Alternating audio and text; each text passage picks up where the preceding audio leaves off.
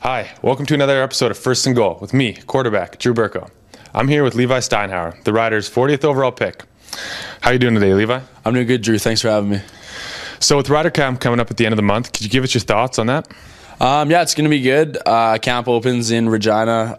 We have rookie camp on the 28th, and then we end up coming up here to Saskatoon on the 2nd, which is Sunday.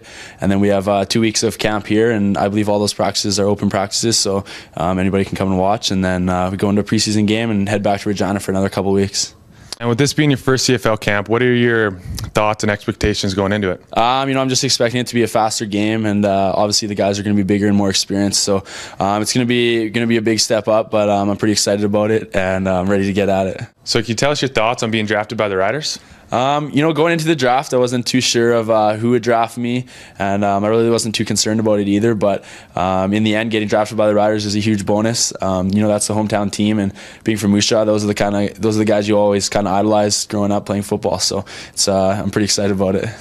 So what is your favorite memory about being a Husky? I would say it's in my first year when the first time I dressed, and I was standing in the dog before the game, and they kind of had the fog going in front of the dog, and they had the music on, so that was pretty cool. It gave you some shivers up your back, that's for sure. And what's your favorite part about being a Husky? Just the continued fan support. We're getting like 5,000-6,000 people out every game. That's a pretty big deal, and it's just an incredible place to play in front of your home fans, and it's a great game day experience.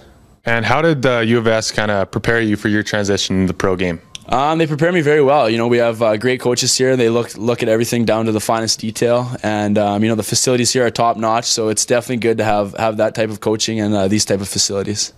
All right, thanks for coming in, Levi. Thanks for having me, Drew. And make sure you turn your next time to First and Goal with QB1 Drew Burko.